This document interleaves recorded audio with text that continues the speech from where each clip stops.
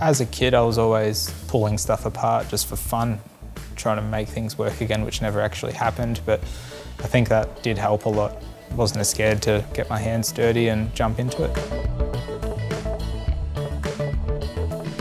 I started my apprenticeship in 2012.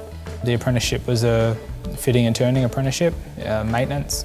I've just finished about 3-4 days ago now, so I'm actually going to university.